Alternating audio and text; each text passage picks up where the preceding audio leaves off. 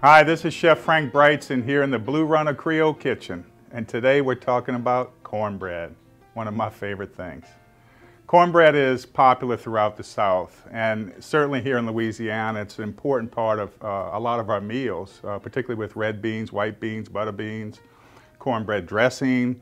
So I'm going to show you my basic fundamental cornbread recipe, which can be the basis for your imagination. You can take it anywhere you want to go. One thing to realize is that it's just as easy to make cornbread from scratch, like we're going to do today, as it is to buy a mix. So this is based on two different mixing bowls. On one, we're going to have our dry ingredients, and then we're going to mix it with our wet ingredients.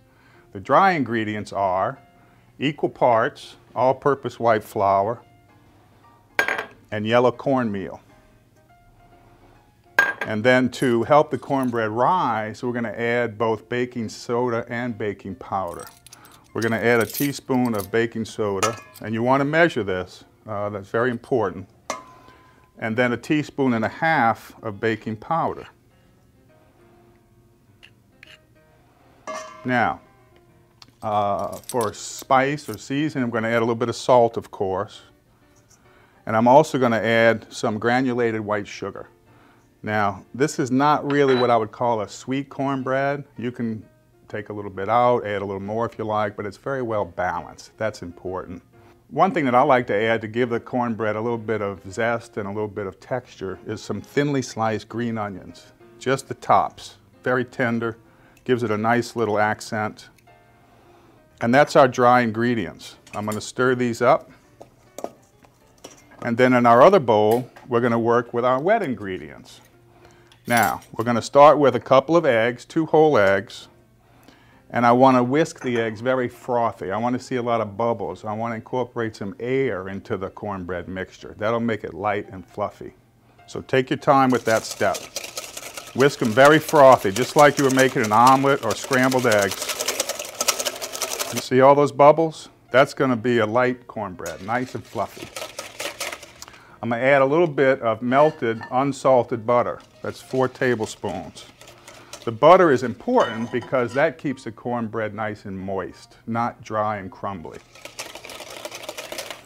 And then what I like to use is buttermilk. I'm going to add 1.25 cups of buttermilk. That's the liquid in the cornbread, and that will give it a little bit of tartness also. That's our wet ingredients. So now, we'll add our wet ingredients to our dry ingredients, and we'll have cornbread batter.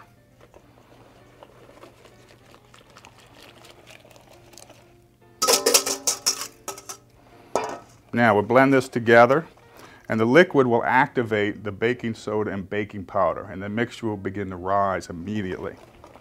Now I can see the mixture starting to fluff up from the baking powder and soda. Nice and smooth. And that's cornbread. Now that's just a couple of minutes of work. Very easy. Now here I have a baking pan, a shallow baking pan that I've rubbed with a little bit of butter so that the cornbread doesn't stick. You can spray it if you like, but I like butter.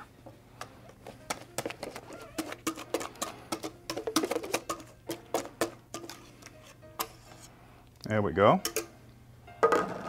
Now we'll smooth that out. See how easy that is? Now we're going to preheat the oven to 350 degrees, and this will bake for about 40 to 45 minutes. You want to look for a nice browning, nice even browning all over the top. And like with any baking product like this, cornbread, cakes, you can put a toothpick or a butter knife in there in the middle. Be sure it comes out clean, and that tells you that the batter is fully cooked. Now cornbread is can be a very personal thing too.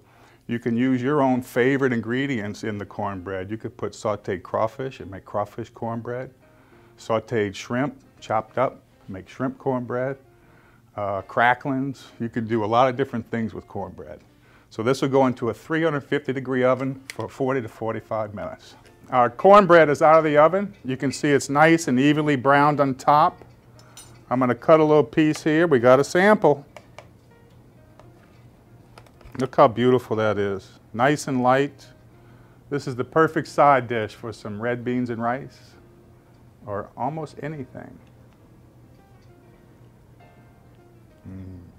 Thank you for joining us in the Blue Runner Creole Kitchen.